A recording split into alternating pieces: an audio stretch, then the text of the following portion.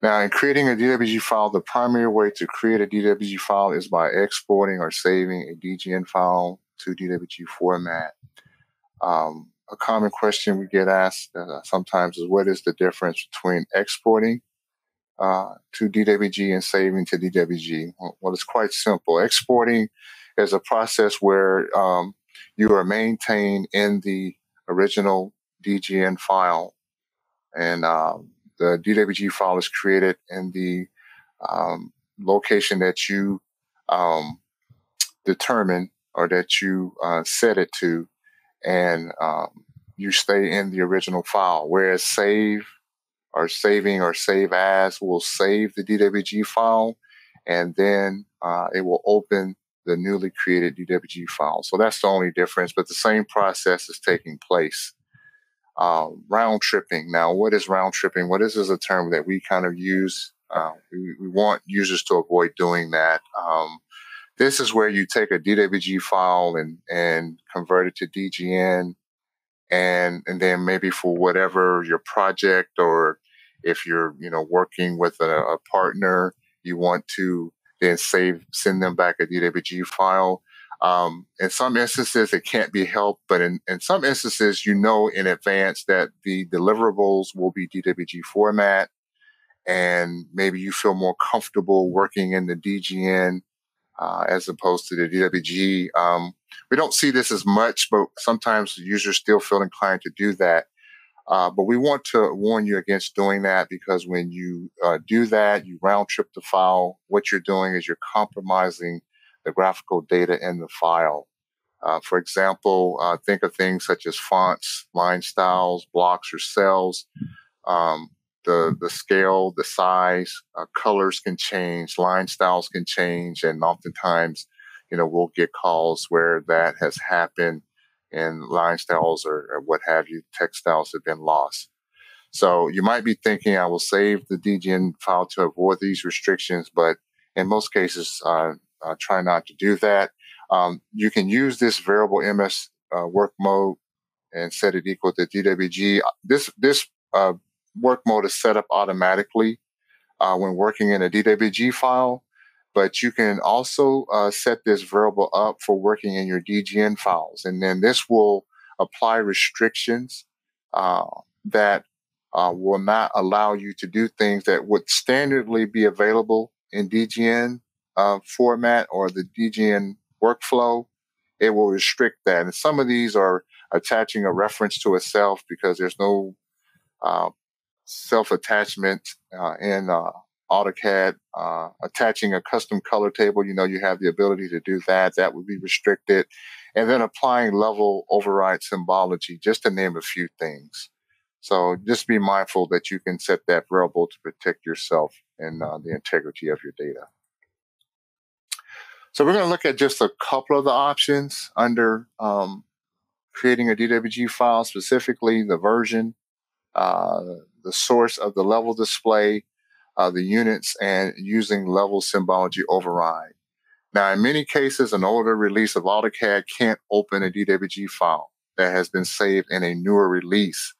And this is because Autodesk has routinely changed their version of DWG from every 3 to 4 versions. Maybe now it's up to maybe every 5 or 6 versions. And commonly, you might open a file and it says this file format is not supported. The screenshot I showed earlier regarding the version command will let you know what version of the DWG file you can open. So a couple of things we want to look at is we'll look at the version and see what the importance of that.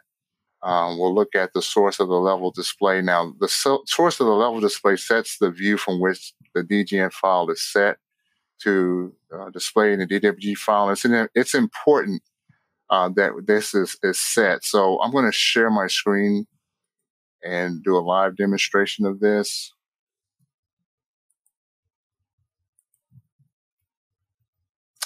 So here you see I have a DGN file, and I've already gone to the Save As dialog, and I'm going to go to Options. Now, as I mentioned before about the versions, the importance of the version is if you have, for example, a version of 2017 AutoCAD, you will not be able to open a DWG file that's 2018 through 2023. So just like in AutoCAD, you have the same ability. You can click here and you can save that DWG file to our earlier DWG format. So a common question we get sometimes is, why can't I open this DWG file? Well, you may have to look at the real DWG version you have in your MicroStation version. And also you have to look at the version of AutoCAD that you have. In regards to the source of the level display, we'll touch on that in here shortly. But now units, basically our units, we set that to set the saving option for the units that we want to have in our DWG file. So once again, you can set it to the master, to the sub, or you have specific units that you can save it to. And then, as I mentioned earlier, level overrides are not supported in DWG work mode when you go to level manager. But by checking this option on, you can save the level overrides for your color, for your line style, for your weight, and have that applied to the DWG file that you're creating. So even though you can't do it in a DWG file, you can do it in a DGN file and then save those symbology overrides to the DWG format. Now, as I mentioned before about the version, that's important. But another common issue, that source of the level display. In the demonstration, basically a common question we get is when users try to save to DWG and they're not getting the same thing they see in their DGN file. Well, as you know, in MicroStation, there are 8 views. And if you have a level that's on in one view and off in another view, then that level could be turned on and off when you don't desire it to be. So by setting this source of level display to a specific view, by default it's set to global, but I would recommend setting it to the view that you're in to get the exact level settings that you require. Another thing that users will often run into, if you are saving a DGN to a DWG, if you're merging the references, what happens there is if you have a level that exists in the master file as well as the reference, and that level is off in the reference file but on in the master file, when that file is saved, the setting copy levels during merge, the default setting is set to if overrides exist. What we recommend that you do is that you set that to always. And what that will do is it will always create a separate level for each of your reference files levels.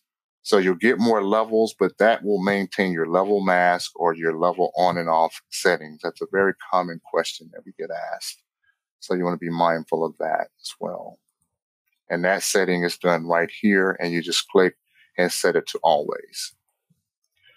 So let's talk about object enablers. Now in AutoCAD, the AutoCAD file format allows for several standard object element definitions, which are available such as lines, text, etc. Autodesk has allowed application developers to create additional objects definitions to better suit their application. Civil 3D is an example, and we'll talk about that. You may think of them as smart objects or proxy elements or even custom elements. Proxy elements will not display unless the proper object enabler is installed.